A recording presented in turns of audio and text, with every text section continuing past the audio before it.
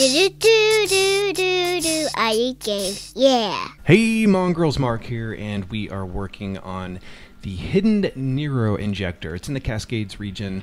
This is an injector that actually isn't available until you complete the mission They're Not Sleeping, which is part of the Finding Nero storyline. I think I hit it about, I don't know, 3 or 4 hours into the game, so you don't have to get that far into it. Here's the map. You can see there's Copeland. It's kind of up here near, it's actually near the beginning of the game, kind of when you first come out, and you're with Booze, and you got to chase the guy on the motorcycle. Yeah, so it's actually near kind of the beginning of the game, and so the reason why it's not, you can't get into the caves is because in that mission, they have a bunch of equipment set up, and there's a bunch of guards and all that stuff. So it isn't until after that mission you can come in here and do this. And I was actually, if you look in the right-hand corner, I was excuse me, I was looking for the final nest. I was just roaming around, and I came across this part of the game, and I was like, oh right, that's right. There were a bunch of, like, there's a helicopter and a bunch of guards. There's probably got to be some zombies in here, because I was ready to take out a horde. I have yet to take out a horde. Where is it? It should be.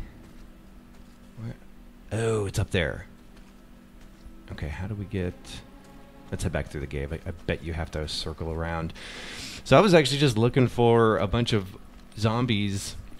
Sorry, freakers sleeping, and I was going to torch them and take them out, and then happily came across this. So we'll work our way around up top here, and there it is.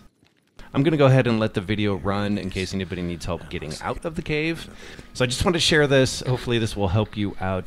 Don't forget to like and subscribe. It does help me out quite a bit. Thanks for checking out my video. Following up on Dr. Black's research, we have confirmed the death of a large colony of Euderma maculatum, spotted bats. Estimated size of the colony to be 3,000 to 4,000.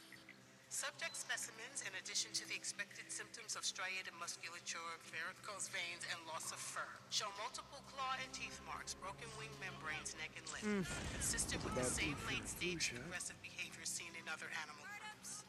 Off the record, whatever the hell this infection is, it made an entire colony of bats tear itself to pieces. Sure glad I wasn't there for that. Marking samples for the lab. I sure hope Dr. Black is wrong about this thing.